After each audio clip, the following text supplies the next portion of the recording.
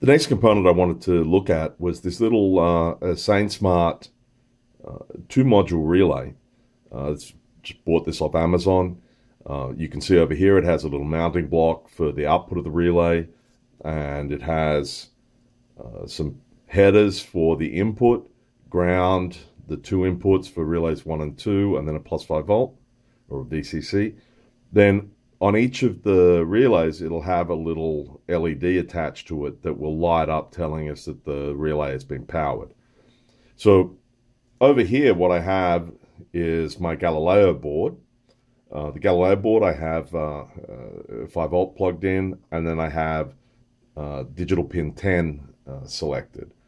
So what I can do is write a little app, very, very simple, just uses digital write, and it's going to set this pin to high, set it to low, turning the relay on and off.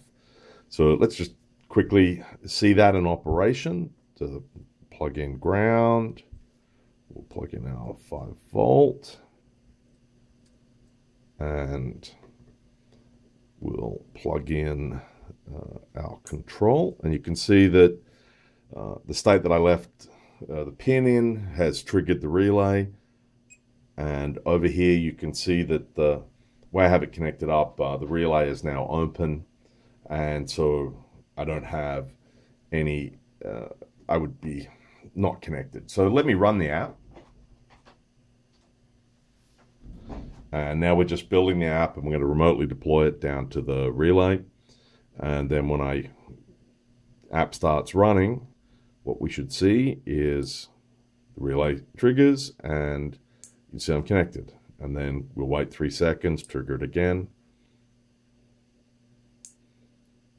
and it'll trigger on and off. And now, so if I change this over to input 2, you'll see that it's now triggering on the second input. And clearly I could drive a second digital pin, and we could trigger back and forwards or do what we want there. The next component we'll take a look at is going to be the sonar sensor.